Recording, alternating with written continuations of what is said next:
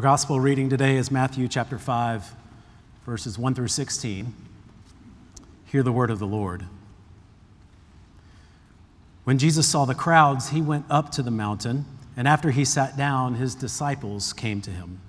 Then he began to speak and taught them, saying, "Blessed are the poor in spirit, for theirs is the kingdom of heaven. Blessed are those who mourn, for they will be comforted. Blessed are the meek, for they will inherit the earth. Blessed are those who hunger and thirst for righteousness, for they will be filled. Blessed are the merciful, for they will receive mercy. Blessed are the pure in heart, for they will see God. Blessed are the peacemakers, for they will be called children of God. Blessed are those who are persecuted for righteousness' sake, for theirs is the kingdom of heaven.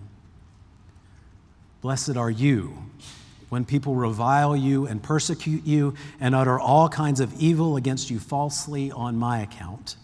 Rejoice and be glad, for your reward is great in heaven. For in the same way they persecuted the prophets who were before you. You are salt of the earth, but if salt has lost its taste, how can its saltiness be restored? It's no longer good for anything, but is thrown out and trampled underfoot. You are the light of the world. A city built on a hill cannot be hidden. No one, after lighting a lamp, puts it under a bushel basket, but on the lampstand, and it gives light to all in the house. In the same way, let your light shine before others, so that they may see your good works and give glory to your Father in heaven." The word of the Lord. Thanks be to God. I'm not quite sure how it happened. There was conversation around words like vision and engage and culture. That's what the people with me, Scott Stoddard, Mary Ashmore, Allison Muller, and Sam White, Kitty Tarleton, Ted Gentry, and William Crawford, that's the conversation we had together in 2002. It's the vision they talked about. We discussed what God might be doing with music at Westminster Presbyterian Church. It was providing opportunities for music to be a part of this community. But looking back, it wasn't about music really at all. It was about encouraging ways for people to respond to God's revelation in this place. It just so happened that it was through small choir rehearsals that became big choir rehearsals, or through the music that Nancy Smith draws from that organ or from this baby grand piano each week, or the amazing sound of our voices together singing as a congregation, that we've drawn close enough to hear God's voice among us. And almost 20 years later, those melodies have grown stronger and the voices in the chorus have multiplied, so that it's hard to imagine this community in this place without a soundtrack. Our minds, our habits reinforce that ideal so much that when it's removed, when we can't hear the music any longer, our grief tells us this might not be the same place. When we've experienced God's presence and come so close to God's kingdom here on earth, as we might imagine in heaven, it's hard to step away without mourning a bit. Our longing for God's way, even if we've only caught a passing glimpse, minimizes all the other possibilities. When Jesus saw the crowds, he went up to the mountain. And after he sat down, his disciples came to him, and then he began to speak. In both Matthew and Luke's gospel, Jesus teaching the Beatitudes is preceded by the calling or the choosing of the 12 disciples. And then the crowd gathers, and it continues to come. So Jesus retreats up the mountain, and his disciples follow. And there, it's as if they had their first visioning meeting together, where Jesus says, look, this is how it's going to be. This is what we're about. It's not the way of the world that we are going to proclaim. It's not a culture of strength and dominance and corruption. But do you know who will be at the center of my kingdom? The poor in spirit, those who mourn, the meek, for they have seen God. They've gone up the mountain and they've learned to walk in God's path. They've lived in that world as Isaiah prophesied, the peaceful kingdom, where with righteousness he shall judge the poor and decide with equity the meek of the earth.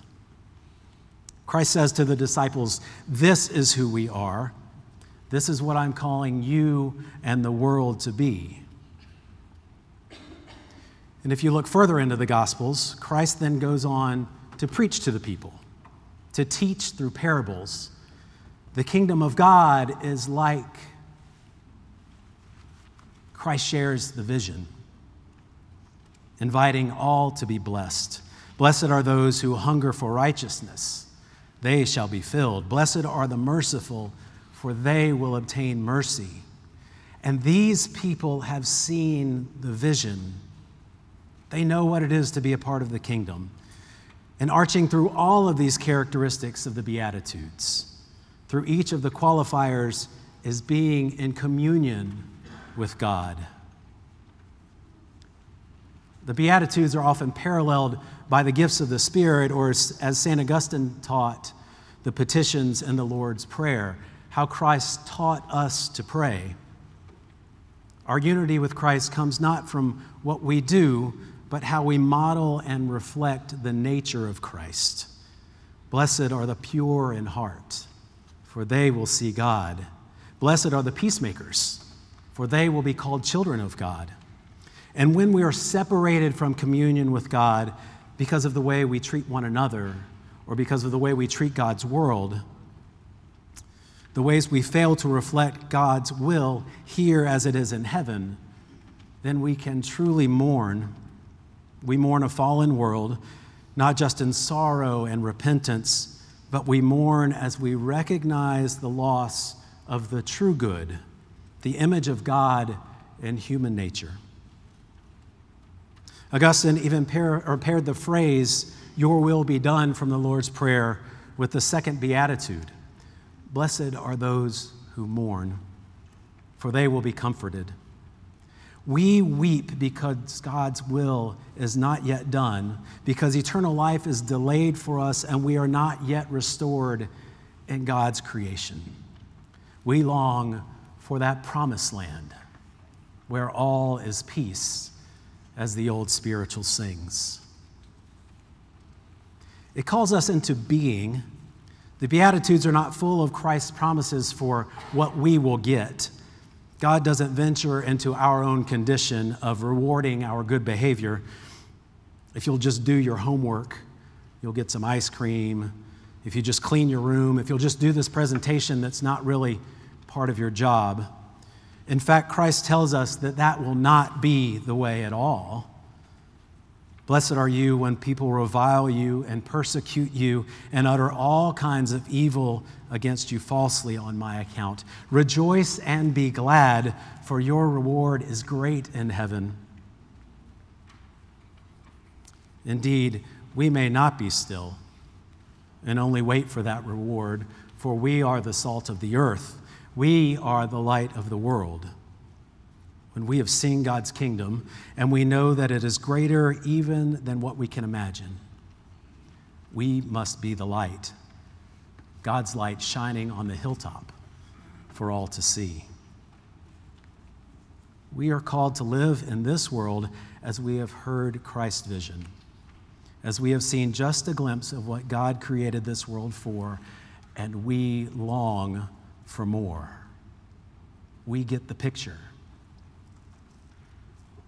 And as our community grows larger, as our voices together grow stronger, and as our song of God's kingdom on earth resonates for all to hear, we seek that promised land that can be.